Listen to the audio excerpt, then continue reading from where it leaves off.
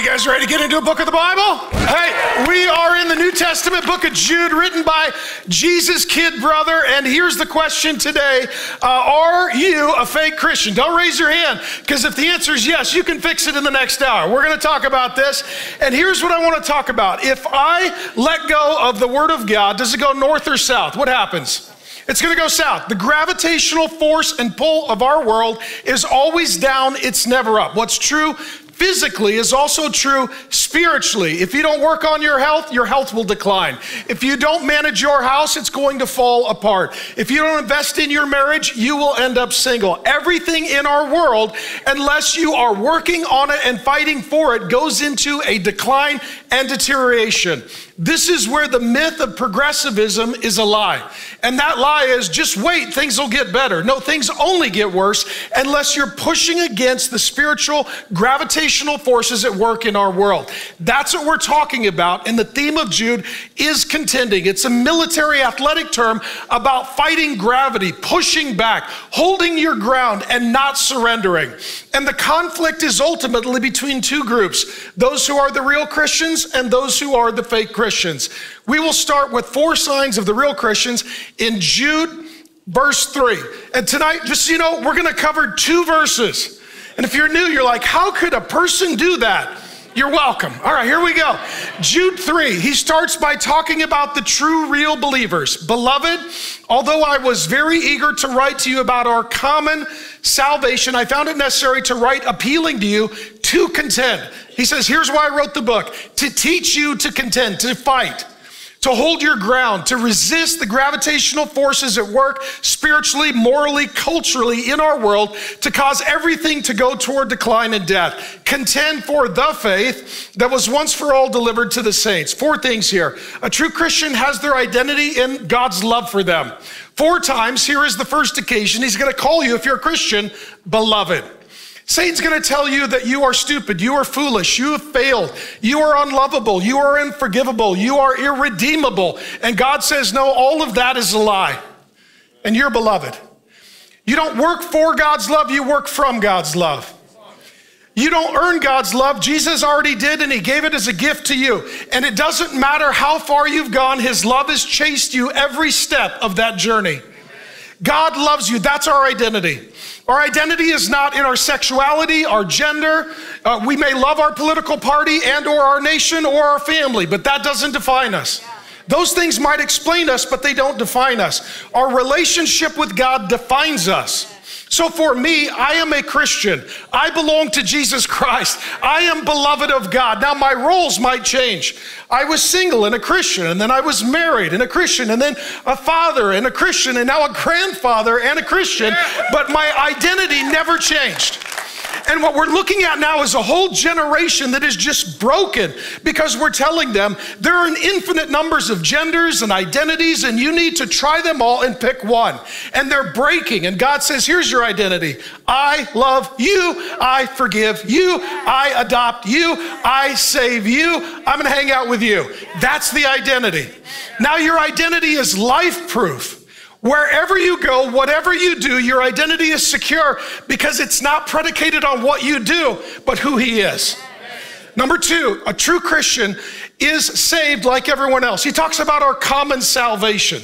There are many ways to Jesus. You can read a book or have a grandma who prayed for you or show up at church or go to camp. There are many ways to Jesus, but there's only way to eternal life, and his name is Jesus Christ. It's a common salvation. Every true Christian would say, I was a sinner, I apologized to Jesus, repented, he saved me. That's our story. There are not 17 doors into heaven. There's one, and it's through faith in Jesus Christ. In addition to our identity and common salvation, a true Christian holds to core essential doctrine. He calls it the faith once for all delivered unto the saints. Every Christian believes the same core doctrines about the person and work of Jesus Christ. And some in our day would tell you that Christianity is like a salad bar. I like that, I don't like that, I like that, I don't like that. Here's the truth. Christianity is a boxed lunch, right? God packs it up and says, here you go.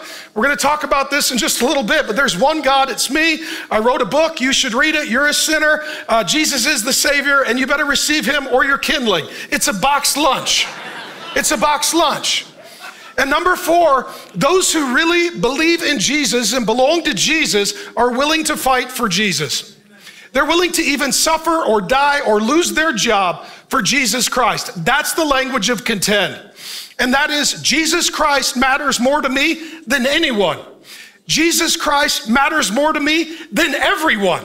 Jesus Christ matters more to me than anything and everything.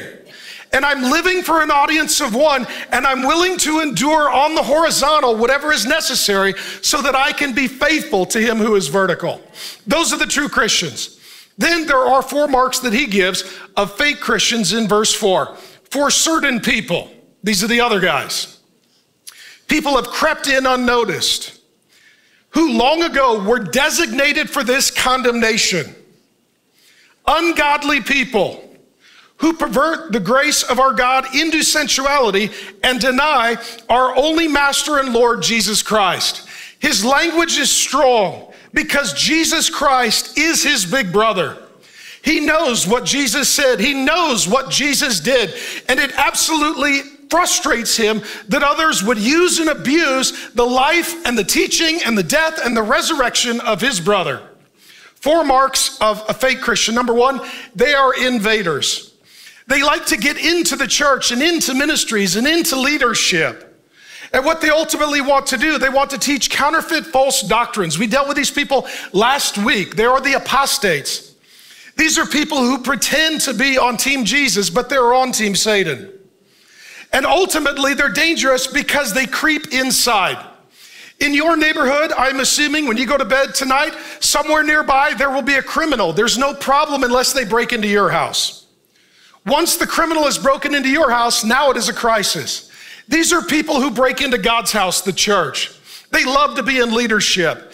They love to be noticed. They love to be in authority, and they love to be loved. But hear me in this, they're very dangerous. And this kind of rebellious strategy started in heaven. Satan was with God and the angels. He invaded. And then he came down to the earth, and he worked through Judas Iscariot, who was one of Jesus' 12 disciples, who was also an invader.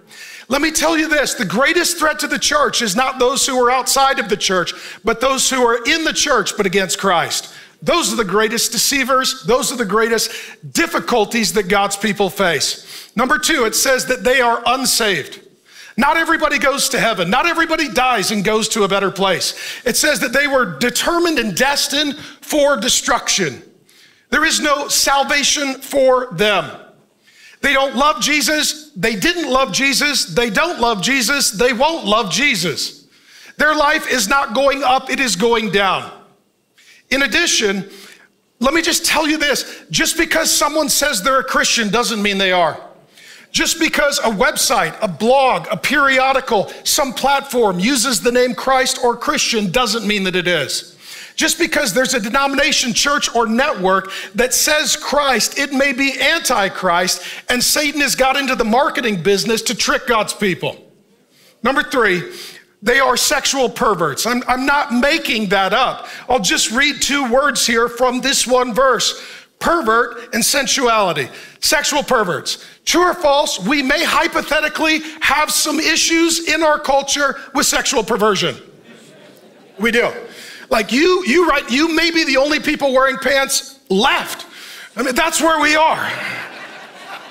That we live in a day when there are no bounds or guardrails for sexuality of any sort or kind. God intends the flames of passion to be contained within the hearth of marriage. You take the flames out of the fireplace and it burns everything down. That's exactly what we're doing in Western culture. And what he's saying is that though times come and go, the tactics never change.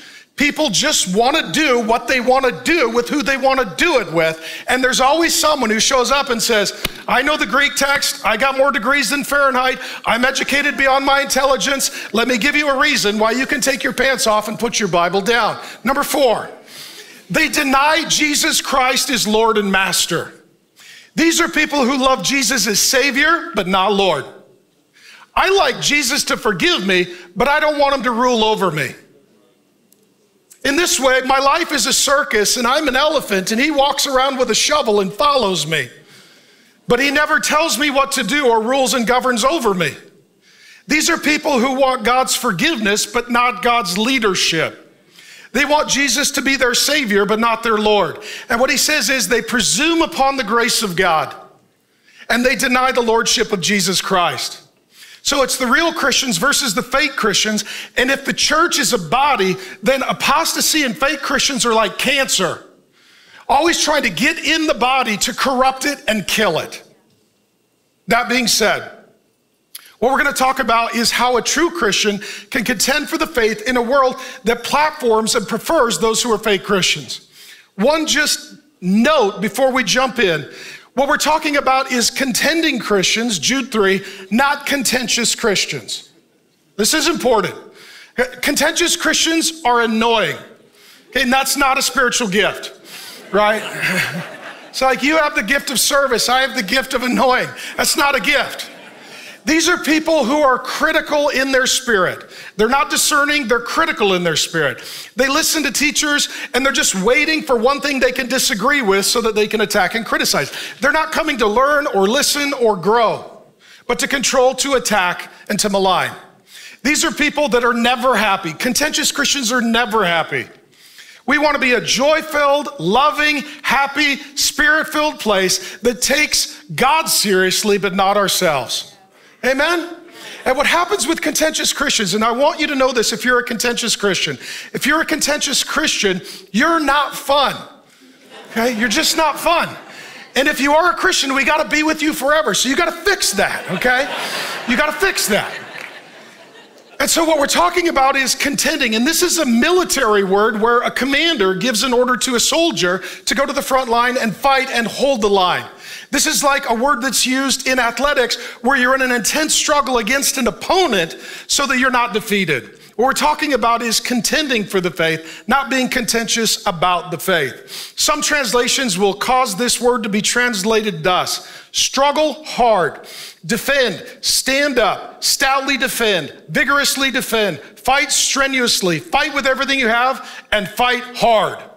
The opposite of contending is called syncretizing. Everything God creates, Satan counterfeits. Syncretizing comes from an old word that means to combine or unite, things that shouldn't be. In our day, words like tolerance, diversity, love, unity, and reconciliation will be used to bring truth and lies and God and Satan and light and darkness together. And they are to be kept separate. So we want to contend to keep divided what God says should be divided. And so let me just say this as well. There are two ways or two things that I believe would be particularly helpful for you to learn to contend. The first is, I'm going to teach you a new word. You ready? No. No. Sometimes to contend, you just need to say no, right? Like, hey, my high school son thinks he's a girl. We're wondering if he can shower with your daughter at the high school after gym class. Answer, no, no, no, no, no, no, no. Will you pray about it? No. Hey, we'd like to have our, non-heterosexual marriage at your church building. Can we rent it? No, no, no, no, no, no, no, no. Hey, when Pastor Mark is out, can we bring in people from other religions to preach so that your people can learn about other gods that are actually demons in disguise? No. Hey, all the neighbors got a BLM sign. We got an extra one. Do you want it? No. Okay, so on the count of three, we're all just going to practice how to contend for the faith. We're all going to say no. 1, 2, 3. No. Okay, there you go. You did a good job. Take that home. Okay, next one. Because we are not ashamed of the gospel of Jesus Christ. We are not ashamed of the gospel of Jesus Christ. We are not. I have a personal relationship with Jesus, and if one of us is going to be ashamed of the other, it should be him. Right? He should look at me and be like, I can't believe I'm with that guy. If one of us is going to be embarrassed of the other, I'm certainly not going to be embarrassed or ashamed of Jesus. And if he's willing to hang out with me, I'm in. I wouldn't even hang out with me. So if he wants to hang out with me, that's a great idea. So what we're going to talk about now is contending. It's the real Christians versus the fake Christians in contending. And I want to talk about contending in 7 arenas in our culture. The rest of the sermon is just an application of one word in one verse, contend, where to fight. These are the 7 front lines of the battle. I'm going to ask questions, audience participation. Feel free to join in. Should a Christian contend for the family? Do God's people have any right to speak into marriage, parenting, children, and legacy? Yeah, we do. God made us male and female. If that triggered you, welcome. God made us male and female, and he made marriage for one man and one woman, and they have children that God says they are responsible for, not the government. Not the government, right? We were watching the news the other day, and they came on, and they're like, one of the political leaders said, well, these are our children. My wife's like, you didn't push. You didn't. Like, I was there. You weren't pushing. You weren't dilated. You did not involve yourself in this process. And so what we're seeing now is that continually, for those who are the fake Christians, they want to keep moving the line till there is no line. So you need to hold the line. The 2 things that are coming regarding family are polygamy and age of consent. Polygamy from 2003 to 2023, those in America who considered polygamy as morally acceptable, according to Gallup, went from 7% to 23%. That's a percentage a year. Give it a little more time and the majority of Americans will be pro-polygamy. That's where we are. We see these crazy shows on television, and there are states like Utah that have decriminalized it. And this is what happens for those who know that what they're asking for is wrong. They won't make it legal, they'll just decriminalize it. Like drugs. Drugs aren't legal, but they're decriminalized, so everybody's a fentanyl zombie. The results are the same. They've decriminalized it in Utah. In addition, the American Psychological Association now has a committee on consensual non-monogamy pushing for polygamy laws. It's amazing to me. They're like, if we say, dirty people, that won't work. So let's call it the Committee on Consensual Non-Monogamy, which is another word for dirty people. In addition, the goal now is going to be pushing the line of pedophilia and age of consent. Here's why. Because our world doesn't like any limitations. And it's horrifying. And here's what we see now in California. You knew it was going to be California.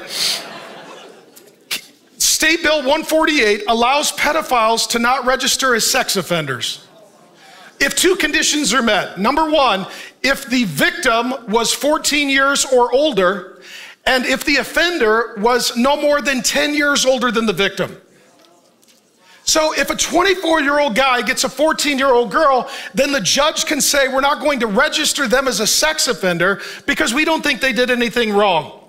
They're not going to get flagged on background checks then for babysitting kids, working in a church nursery, teaching at a school. Should Christians contend for education and how we educate our children? All God's people said? Yes, yes, yes. The United States of America, for the first half of our heritage, nearly all education was private and Christian, often in the church. In the last roughly half of our nation's history, education has been public, which means government. It was founded by Thomas Dewey and Horace Mann, 2 founders of the Humanist Manifesto, Antichrist. And let me just say this. If I wanted to have a totalitarian government that overtook all the freedoms and brainwashed the next generation, I would try to separate children from God and children from parents. I would have them with my teachers more than anyone else. I would indoctrinate them with government education so that they grew up to be good sheeple who did what the political leaders told them. I know that's not possible, but I'm just saying hypothetically, if I were to take over the world, I would start by having government schools that train people to be government stooges. That's what I would do. Now, that being said, of the first 123 universities and colleges in America, nearly all of them were founded by and for Christians. We are people of literacy and Bible translation and education. And here's what the Bible says. The government is not held primarily responsible in the sight of God for the education of children, the parents are. Just read the book of Proverbs over and over. It's a mother and a father training their children. Ephesians 6:4, the Apostle Paul says, fathers, don't frustrate your children, bring them up in the Lord. And the word there in the original Greek is paideia, which means the full total development and discipleship of a child into a functioning adult. Mom and dad will stand before God and give an account for the education of the child. And I know that everybody's like, I know a good public school, or I know some Christians who are trying to help in the government school. I do too. You know, I know drunk drivers who make it home. There's all kinds of miraculous things that happen, but the odds aren't good. The odds aren't good. Now, if you're not offended, I'll get to you. It just takes time to get everybody, okay? This is why I would encourage you to be proponents of school choice in the state of Arizona. We have one of the leading freedoms in our nation. Here's a crazy idea. Parents can decide what school's best for their kid. Crazy. Let me tell you this. Parents love their kids. Parents know their kids, and parents know what's best for their kids. And so we need to contend for this freedom. And what we're seeing now is this is also leading to other kinds of schools. And if you don't contend for curriculum, for school choice, for education of children, others are. There's a new school that's just opening. It made the news this week. It's part of the 1 in 10 Health and Wellness Center. It's a new queer-based learning center for those ages 14 and over in the Phoenix Valley. They have queer history, not American history. In addition, they have a monthly program that has pronoun support, hormones 101, gender-affirming surgeries 101, and how to bind and tuck genitalia safely. It's a school curriculum in our town. Should Christians contend for the media? Yes, the news. The news. Yes, I'll tell you why. Because someone is going to tell the story, and depending upon their bias, they're going to get it right or wrong. If we're talking about contending, there's usually two sides to the issue. Now, this is interesting. There was a survey that was put out of those who are in the media. I've got all this in my sermon notes at realfaith.com. 78% of those who are in the media are liberal and Democrat and wrong. Okay, so in this, and what you find statistically in the media, those who are in the media are more likely to be female, single, unmarried, educated, feminist, progressive, liberal in bright blue dots like New York or LA or Washington, D.C. For them in their echo chamber, they don't think like married people, they don't think like conservative people, they don't think like parents, and they don't think like Christians. And I've got a degree from the Edward R. Murrow School of Communication. At the time, it was one of the top 5 communication and journalism programs in the United States of America. And one of the things that I was taught was you need to be objective and neutral. And I remember raising my hand in class as a brand new Christian. I said, explain that. They said, when you tell the story, you need to be objective. I said, but you're not objective when you choose which story is newsworthy. It's not just telling the story, but choosing the story. There are lots of things that I think are newsworthy that non-Christians don't. And there are lots of things that non-Christians think are newsworthy that I don't. It's not only the choosing of the story, but the telling of the story that is prejudged, determined, and biased by your own perspective. None of us is objective and neutral. And so yes, Christians should contend in the media. Get upstream, create alternative news outlets. Try to combat fake news with true news, because we know that Satan is still the father of lies, and sometimes his kids go to college and then they get jobs on the air. Next, should Christians contend for entertainment and the stories that are told to our children and the narratives that dominate our culture? Because see, what we're being told today is, hey Christians, Jesus is in your heart, not in your life. He's Lord over your heart. He's not Lord over our world. Your faith should be private, not public. Get back in the closet. Contending is a public thing. And so yes, we should contend for entertainment. And I've hit this before. Let me hit it briefly. For 65 years, the Disney Corporation, the primary storytelling mechanism to help create an ideology that lives in young children, which is what happens through storytelling, it was based on 4 keys. These are safety, courtesy, show, and efficiency. In 2020, they added a 5th key, inclusion. Suddenly, Disney decided our 5th key is now to have sexual, spiritual, moral diversity. That means we are now seeking to educate, indoctrinate an entire generation of children. And there's a certain percentage of people that are just like, no, we don't want our kids to see that. We don't want our kids to hear that because children are vulnerable. First, they think that grown-ups know what they're talking about. Okay? The way you know you're a grown-up, you don't believe that anymore. How many of you thought adults were really smart, and then you became an adult, and you're like, they are not smart at all. You think that they know what they're talking about, and so you tend to trust them. And there are parents that are saying no, and they're saying we're going to more closely guard the gate of education and information, as well as entertainment that comes to our children. Should Christians contend in the realm of business? Yes, yes. And so what we are seeing now in our day is corporate wokeism, where there is an anti-God agenda. This is from the World Economic Forum. And previously, up until recent years, capitalism had shareholders. These are people who invest in a company, and the goal of the company is to generate a financial profit. Recently, this is what was discussed at the World Economic Forum, they added something called stakeholders. These are those who are part of the company, not for the profit, but for the social justice and cultural change. And this is dominated by some massive companies that hold a tremendous amount of wealth, likely including your personal retirement. BlackRock, Vanguard Group, and State Street. They own 20% of every Fortune 500 company, and they are the largest shareholder in Disney at 15%. And what they've decided is, we're going to take a percentage of our business and we're going to use it to push a cultural agenda that is not for God, it's against God. It's not for family, it's against family. It's not for religious freedom, it's against religious freedom.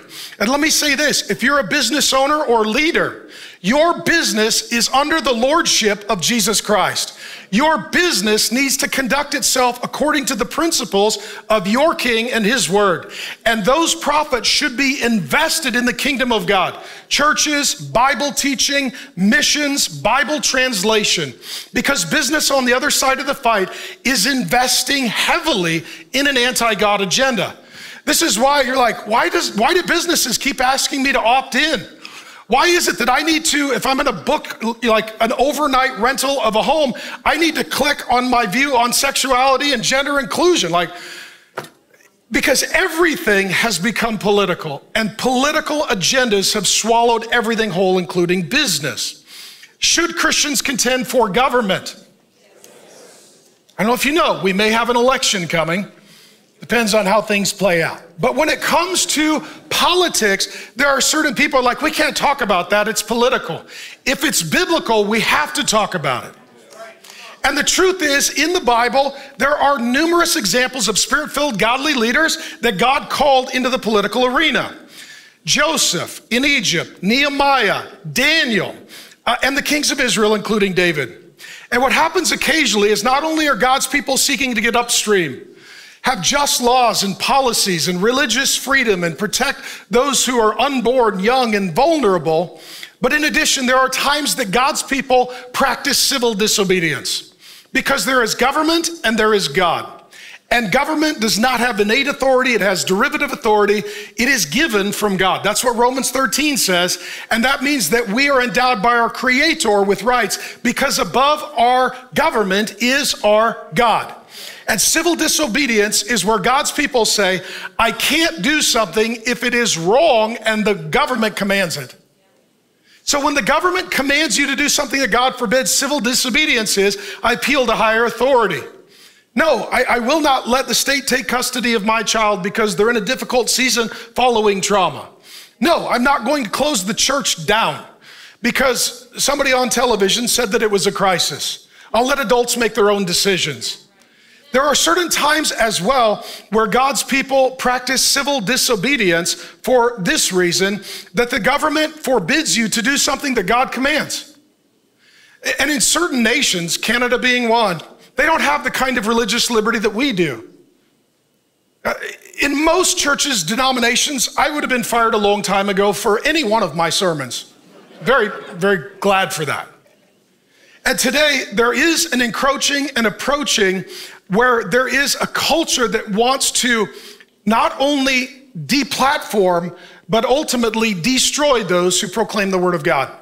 It just comes to mind, the youngest generation among us says that it should be a crime. 40% say it should be a crime to not address someone by their proper gender pronoun that they determine and not God determines. We're looking at a day when if you do what God says, you get in trouble. And so we see this with the Hebrew midwives in Egypt. We see this when Rahab hid God's people. We see this when Joseph, a slave who was required to obey his master's wife, didn't sleep with her because that would offend his God. We see this when Daniel's friends wouldn't bow down to the pagan statue of the demonic counterfeit God who was ruling as their political leader. We see this when Obadiah in the days of Elijah hid the prophets from King Ahab and Queen Jezebel. We see this when Paul the apostle spends some time in prison for starting riots and getting in trouble. We see this with Jesus' own parents when they fled to Egypt because the government was going to murder the children and they wanted their son, the Son of God, to live. We see this when Jesus is executed by the political authorities, and we see this when the first Christians are jailed and beaten for preaching the gospel of Jesus Christ. Yes, Christians need to be involved politically. And our nation is founded not on freedom from religion, but freedom of religion. And that is to protect the church so that the church can serve as the conscience of the state. That being said, should a Christian contend in the arena of religion? We're just in Jude 3 doing a lot of application. Contend. Now, as we get into this, I'm going to hit a lot of issues very quickly. Some of you are going to have very specific questions. This is a QR code for a book that I co-authored called Doctrine. I did a revision at the 10-year anniversary a year or two ago. It's about 500 pages. It's around 1,000 footnotes. It answers tons of questions, and I want to give it to you for free because I can't hit everything in this sermon, but I'm going to try. So if you want to just grab your phone, grab the QR code, this is a free resource for you. But I want to talk about contending for the faith once for all delivered unto the saints in the realm of that which is religious and spiritual. So first, we'll start with Jesus versus the atheist. Atheism is this: there is no God. No, theos, God, there is no God. Statistically, 4% of Americans now identify as atheists. And Jesus Christ is the only founder of any major world religion who declared himself to be God. So atheists are like, there is no God. Jesus is like, howdy. Yes, he declares himself to be God. I'll prove it to you with one verse, and this is why Jesus was sentenced to death and executed by the governmental and religious authorities. John 10, 30 through 33, Jesus answered, I and the Father are one. So then those who were present picked up stones, that is to execute him, to stone him. But he said to them, I have shown you many great miracles from the Father. For which of these do you stone me? We are not stoning you for any of these, but for blasphemy, because you, a mere man, what? Claim to be God. Jesus says he's God. Jesus is the only founder of any major world religion who says he's God. If you're going to contend, sometimes you're going to contend against the atheists. Other times you will contend against the agnostics. Jesus versus the agnostics is this: agnosticism says we can't know. Means no, and gnosis is knowledge. They mean we have no knowledge of whether or not a God exists. He may not. We don't know, we can't know, we won't know. This is the fastest growing category of spirituality in the West. They are called the nuns, and now 3 in 10 Americans, especially younger generations, identify as nuns. And let me say this: Jesus Christ is God in the flesh on the earth. We have all the knowledge we need. Every Christmas, you get a Christmas card that talks about Jesus. It calls him Emmanuel, which is God with us. The agnostics are like, we don't know. Jesus is like, I'm right here, walking around, preaching, teaching, doing miracles. And when you kill me, I'll come back and prove the point. I am who I said I am. I'm God. In addition, what we're seeing today, especially with younger emerging generations, is an increased contending in Jesus versus the occults. The occults are demonic spiritual practices forbidden by the Bible. These are everything God creates, Satan counterfeits. And the occult is a counterfeit of being spirit-filled. Instead, it's being demon-filled. This would include Wicca, witchcraft, the New Age, new spirituality, psychics, channeling, astrology, clairvoyance, divination, the Freemasons, which are occult and an occult. oracles, tarot cards, Ouija boards, Native American shamanism, spells, sorcery, spirit guides, auras, palm reading, and paganism. If you're like, what does this look like? Go to Sedona. Or wait for Halloween. Either way, that's what it is. So what we're seeing today is an explosion in the occult. Technology and social media is allowing people to gather around what was previously outlier pagan practices now becoming mainstream. So I'll show it to you. This is a clip this week from TikTok. One of the most popular hashtags is Witchtok. It's how to cast spells and how to consult the dead and how to communicate with demons. It's teaching largely young girls how to be witches. And what's interesting, Witchtok has 21 billion views. Here's what's curious. Do you know how many people there are on planet Earth? 8 billion. 21 billion clicks just on one social media platform to learn how to do witchcraft. That being said, now we're going to deal with Jesus versus the world religions. I'm going to hit them very, very quickly, but I'm going to look at 4 things. I'm going to look at their founder, their writing, their view of God, and their view of Jesus. Number 1, we're going to start with Jesus Christ and Christianity. Our founder is Jesus Christ. Our writing is the 66 books of the Old and New Testament. God wrote a book. If you want a word from God, open the Word of God. We believe the whole thing, and we believe that when you read the Bible, the Holy Spirit reads you, and it's the only book when you read it, the author will sit down and meet with you, and he loves you, and he wants to speak to you through his Word. That's what we believe. Our view of God is Trinity, probably not a shock. You're at Trinity Church. One God, 3 persons, Father, Son, and Spirit. All Christians in major creeds since the beginning of the church have always agreed that there is one God in 3 persons, Father, Son, and Spirit. Co-equal, co-eternal, sharing all the divine attributes. And Jesus Christ, we're about Jesus. Fully God, fully man, born of a virgin, lived without sin, died on the cross in our place for our sins, rose from the dead to forgive our sins, conquered Satan, sin, death, hell, the wrath of God, verified his resurrection, ascended into heaven, is ruling and reigning, is King of kings and Lord of lords, and he's coming again to judge the living and the dead. Amen? That's our team. Let me talk about Jesus versus Islam, because this is the fastest growing religion and the second largest religion in the world. Their founder is Muhammad. He is said to be the greatest man who has ever lived and to be the final and greatest messenger sent by their God, Allah. They will refer to their God as Allah. Their writings are the Quran that they say was revealed to Muhammad by the angel Gabriel. You'll notice an interesting series of parallels between Islam, the second largest and fastest growing religion in the world, and Mormonism, which is the second largest cult that I'll get to in a moment. One individual leader was visited by an angel who gave them revelation for a new book that contradicted God's book. In addition, when it comes to Islam, their view of God is that his name is Allah and he is the only God. Furthermore, they do not believe in the Trinity, and for them, they do not believe that attributing anything like fatherhood or sonship to God is acceptable. In fact, for them, categorically, that would be the worst sin of all. They call it shirk. So if you say, God is my father and Jesus is the Son of God, you will have an explosion among devout Muslims because you're not allowed to refer to God in those personal terms. And Jesus is not God. He is not the Son of God. He did not die on the cross. He did not raise from the dead. And furthermore, he is a far lesser prophet than Muhammad. Number 3, Jesus versus Hinduism. What's interesting now, we're talking about contending. What's curious, in our day, we've got a Republican candidate who's a Hindu, which is different. Previously, if you wanted to be the president, you had to pretend you were a Christian. And I say pretend because that's usually what happened.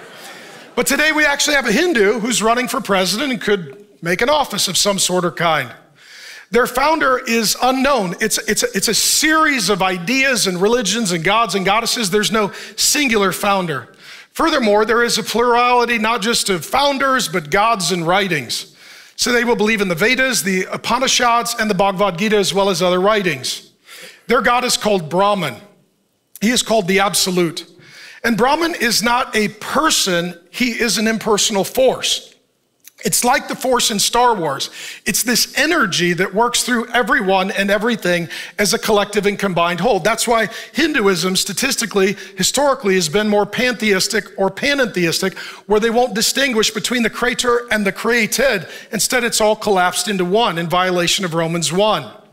And furthermore, Brahman is the universal spirit that manifests in multiple gods, goddesses, religions, spiritualities, and ideologies.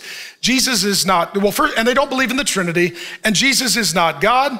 At best, he's a teacher, a guru, or an avatar, which is an incarnation of Vishnu. He did not live without sin. He did not die on the cross. He did not rise from the dead, and he's not coming again to judge the living and the dead. It's a different Jesus. That brings me to point number 4, Jesus versus Buddhism. This is getting more popular in the West, and many younger generations are gravitating toward Buddhism for this reason. It doesn't even believe in God. It's just a philosophy. So there's no one that rules over you or saves you. The founder of Buddhism is, of course, the Buddha, which means the enlightened one. His writings are many, the Mahavastu, which means the great story, the Jataka tales, the Triptaka, which is the 3 baskets, and the Tantras. They do not believe in a personal singular God, and they actually don't believe in a God. Buddhism is a philosophy more than a religious commitment. Their view of Jesus, at most, he's an enlightened teacher, a guru, or a shaman, but by no means God. And then number 5, Jesus versus Judaism. And what's interesting is Jesus was a devout Jew. Those who write the Bible are devout Jews. The first Christians are devout Jews. But today there are some Orthodox Jews that deny Jesus, who is the fulfillment of biblical Judaism. They would say that their founder is Abraham and Moses, and they would believe in the first 39 books of the Bible, the Old Testament, not the 27 of the New. They believe there is one God, but they do not believe in the Trinity, one God in 3 persons. Furthermore, they do not believe that Jesus Christ is God and the fulfillment of prophecy. Now, many Jews do know and love Jesus, but some who are Orthodox do not. And Paul says that the God of this world has blinded them. They can't see that everything God promised was fulfilled in the person and the work of Jesus. And the result is as well that some would say that all the things that Christians believe about Jesus were just myth, legend, fable, and folklore added after his life many years later, and that he was a good rabbi and teacher, but we've made a lot of myths about him. That being said, I now want to talk about Jesus versus the cults. We've dealt with atheism, agnosticism, the world religions, the 7 arenas for battle. Let's bring it closer to home. Here's a cult. Cult comes from the Latin word worship, and a cult is different than a world religion in this. A world religion doesn't claim to be Christian and doesn't come from Christians. A cult comes from Christians and still claims to be Christian. That's the difference. That's the deception. God's people have always dealt with cults. In the Old Testament, you'll hear about Baal, Asherah, Chemosh, Milcom, and Molech. These are cults that surround God's people and want to do syncretism, and they don't want God's people to contend, but they want God's people to compromise.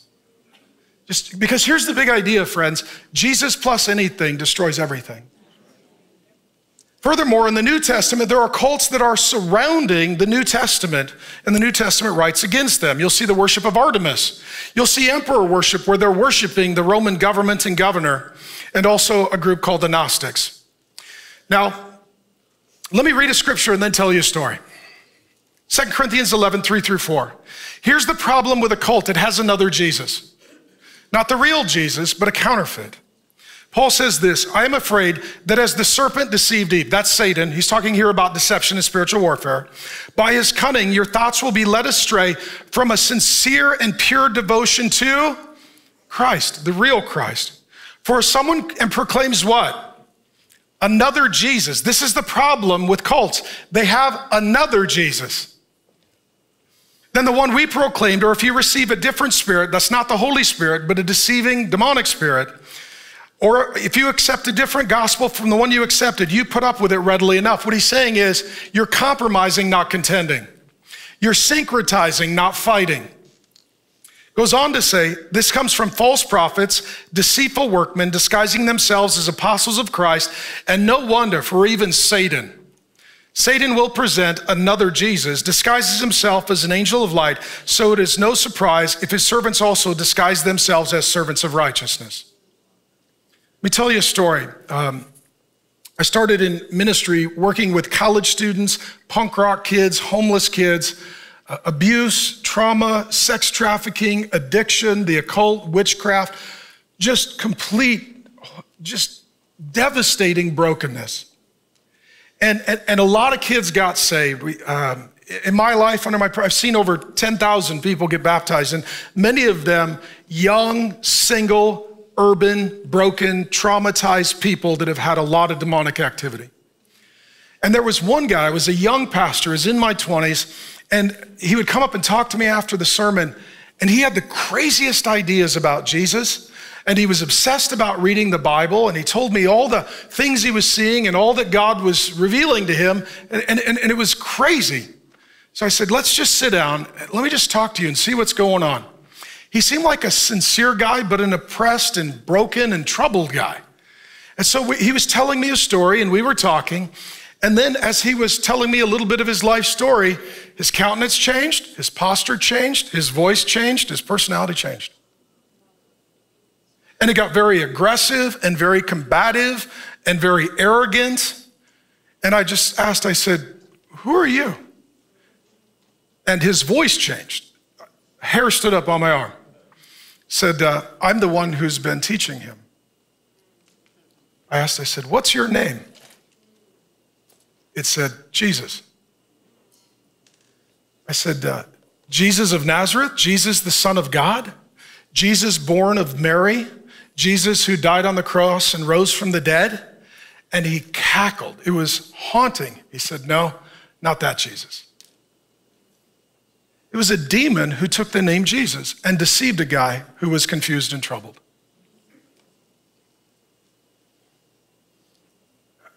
I rebuked him in Jesus' name. I said, the Lord rebuke you. All our authority is delegated. I prayed for the Holy Spirit to come into the conversation. The man came back present, and I told him what had happened. He received Jesus. He became a Christian. We baptized him, and he got delivered. And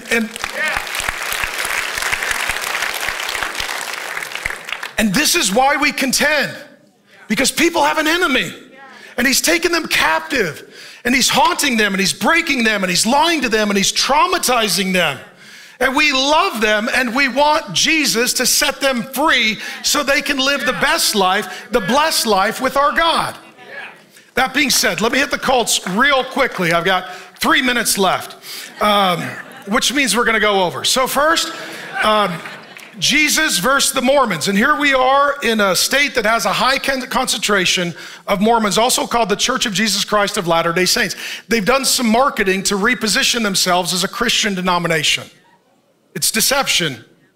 Their founder is Joseph Smith. Their writings are the Book of Mormon, the Doctrine and Covenants, the Pearl of Great Price, plus their prophets. Every generation has a prophet or prophets, and they would say the King James Version of the Bible exclusively when rightly interpreted. And if you say, wait, that's not what the Bible says, they say, oh, you have the wrong interpretation. And it's a works-oriented religion, not a grace-based religion. It's about what you do for God, not what God does for you. They don't believe in the Trinity, and in fact, what they believe is not that God became a man in Jesus Christ, but that a man became God. This is the first deception that Satan gave in the garden. You can become like God. And so their belief is that those worthy men become gods and get their own planet. And this explains Jesus. He's not God, the creator, become a man. He is a man who then made himself into godhood status. They believe, furthermore, that Jesus was born when God the Father, who is a man, had actual intimate sexual relations with Mary, impregnated her. They gave birth to Jesus, who became a god, and he had a brother named Lucifer. They're not Christians. Now, let me say this. In the Mormon church, there are some dear sweet people. There are some nice neighbors, and there are some confused Christians. They're like, what? They were talking about Jesus. They were. That is another Jesus. You've been deceived and lied to. You're in a cult. It's not Christian. What you were in has left Jesus, and so you need to leave it so you can be with Jesus. Number two, the Jehovah's Witnesses. They've been at your house. If you don't know who these are, That's their group. That's how you know who they are. They're gonna come knock on your door. It's also called the Watchtower Bible and Tract Society. Their founder, Charles Taze Russell, and later Joseph Rutherford. Their writings all come from the Watchtower publications, including the New World Translation of the Bible, which is garbage. It takes out every reference to Jesus as eternally God. Furthermore, they do not believe in the Trinity, and they do not believe that Jesus Christ is God. They believe Jesus is not creator, created. He is actually the Archangel Michael, and he became more of a divine status. But much like Mormonism, he's a created being that worked to a higher level of consciousness and rule. Furthermore, they would say that Jesus returned spiritually, not physically, in 1914, so we're not waiting for a second coming, and that you're saved not by his works, but by your works, and not by his grace, but by your performance. So you have to legalistically obey all of the prescriptions of this cult. Number 3, Jesus versus the United Pentecostal Church. The founder is debated, but I would submit it as perhaps a man named John Shep. This is an offshoot of the Assemblies of God and Pentecostalism. And what he says is, I got a divine revelation in a prayer meeting. God revealed something to me that Christians have missed for 2,000 years. If every Christian missed it for 2,000 years, you're wrong. Just write that down.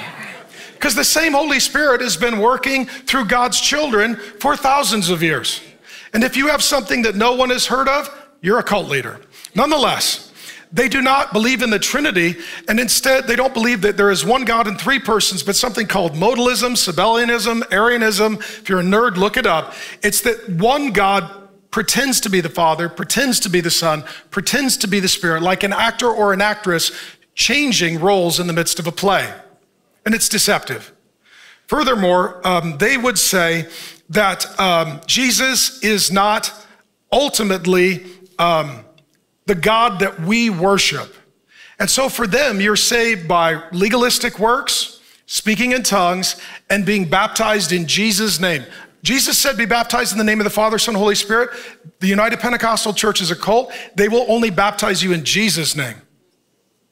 And they'll say Jesus, but it's a different Jesus. Number 4, Christian Science. Move quick. I heard a comedian a few years ago, and he said, Christian Science reminds me of grape nuts. You ever eaten the breakfast cereal grape nuts? You open the box, you're like, there's no grapes and there's no nuts. Christian Science, you're like, there's no Christians, there's no science. Anyways,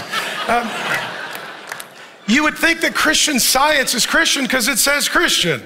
Founder is Mary Baker Eddy. Their writings are many, science and health with the key to the scriptures, miscellaneous writings of hers, the manual of the Mother Church, and other books by Mrs. Eddy, including the Christian Science Journal, Christian Science Sentinel, and their other official publications. They would say that the Bible is less authoritative and less trustworthy, and so they would want you to put all of her teaching and writing over the scripture. Anytime they're putting a book over the Bible, you know that there is a problem. God wants to speak to you directly, not through someone, because there's only one mediator between man and God. That's the man Christ Jesus, not somebody else who wrote a book. For them, God is not a person, but an impersonal force, the principle of life, and all that exists is spirit, and God is an illusion. Let me close with the last one, and then we'll have some fun. Jesus versus A Course in Miracles. We're talking about contending. What's interesting on this point, today we have a Democratic presidential candidate that is a devotee of A Course in Miracles. If they win or are elected to a cabinet, here's what they will be bringing. The founder is the Jewish psychologist Helen Schucman. She has written 1,200 pages in 3 volumes. Here's what makes it curious. She says, and I quote, I was guided to write these 1,200 pages by a spirit named Jesus. That's what she says. That's another Jesus. For them, God is not a person, but a force. And Jesus is not a God, but someone with a higher level of consciousness connected to the world force that is working all people and things. So let me ask you this, 2 questions. Can we work with people who don't know Jesus? Yeah, we can work with them. Okay, we can, okay? You can work with them, okay? You're like, dang it, I gotta quit my job. No, okay, here we go, okay? Let's say that they're like, hey, we have different religions, but we believe in religious freedom. Can we work together for religious freedom? Yeah. They're like, hey, we're pro-life. Can we work with you for pro-life causes? Yeah. Hey, we want to have school choice for parents. And we'd send our kids to different schools than you, but how about if we work together so we can have freedom of school choice? Can we work with these people? Totally. Can we worship with these people? No. No. We can't. It's like, hey, Pastor Mark, can I bring in the Buddhist monks and teach your people how to chant? No. Can we read a book other than the Bible? No. No. No, we don't worship with you. We can work with you, but we can't worship with you. That being said, what we're gonna do now is a fun exercise, at least fun for me. And if it goes bad, I won't do it tomorrow. So you guys tell me how this goes. Here, what we're gonna do now, you guys wanna do a game show? Let's end with this. Let's have a little fun. Okay, so the guys are gonna bring it out. So I have talked, let me go up front. So here's the game show, okay? The game show it's gonna be called the closed hand, open hand game show. And so the question is, well, okay, we're talking about different religions and cults and ideologies. What about Christians? Can you be a Christian and disagree on some things? Yeah. So I like to say there are closed-handed issues that Christians agree on, and then there's open-handed issues that you can disagree on. You can love Jesus, believe the Bible, and we can get along, we can dialogue, debate, discuss, but we don't need to divide. So we're gonna do it as a little game show. I will be your host. I'm Vanna White. Okay, I'm the host. Don't judge. That's how I identify. This is a safe space, okay? And if she had some hard weekends in Vegas, this could be the outcome. So that's just where we find ourselves. Okay, so that being said, what I am going to do in our little game show, I'm gonna ask you questions. You ready? And I'm gonna ask closed-handed or open-handed, and then you're going to make noise and vote. Are you ready? Okay, first one. Okay, so open hand, closed hand. Okay, first one, Jesus' resurrection. Open hand, closed hand. Closed hand, okay, good. Okay, closed hand, okay. Worship style. Open hand or closed hand? I hate to say it, but it is open hand. If I see a handbell choir, I throw open my mouth, but it is an open hand. Okay, how about, oh, this is a good one. Marriage between one man and one woman only. Open hand or closed hand? That was very unanimous. Okay, how about the age of the earth? Open hand or closed hand? Open. And some of you are like, closed. We love you. You're a little dogmatic, okay? So can we put it in the open hand? How old is it? Old enough. Works great. How about this one? Jesus is fully God and fully man. Open hand, closed hand? Closed hand, okay. How about this one? The timing of Jesus' return. When is the rapture? Who is the Antichrist? What is 666? Open hand, closed hand? Open hand. And if you don't think so, you scare us. Okay, how about this one? Bible translations. Open hand, closed hand. There are garbage translations like the New Revised Standard Version and the Watchtower's translation, but does generally all the other Bible translations, open hand or closed hand? Open hand, yeah. Okay, how about this one? Jesus' death on the cross. Open hand, closed hand? Closed hand, okay, you're Christians. All right, how about this one? The Bible is God's true word. Closed hand, very unanimous. How about this? People are sinners. So judgy and so helpful. Yes, that is closed hand. Oh, okay, now, okay, alcohol. Open hand, closed hand. Some of you are like, two hands. You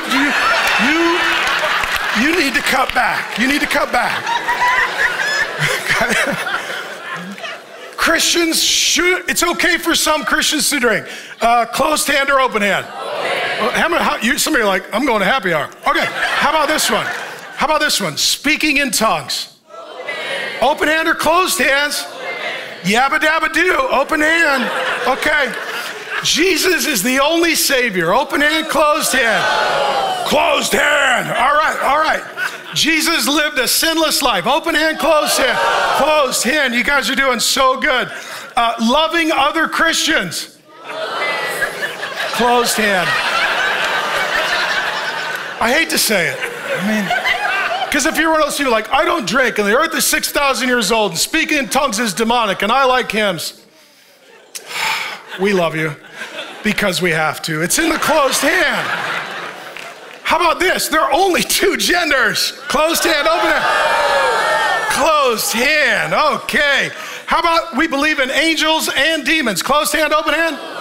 Closed hand. How about, oh, this one will be fun.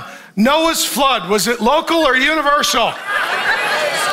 Open hand or closed hand? Ooh, divided. Let me say this, it was big enough. It got everybody. So it may have been global, it may have been local. We know it wasn't a Jello flood, but it did get all the sinners. So we'll just say open hand. Okay, last two, and then we're gonna tell you what's coming up here at the church. The last two, Bud Light.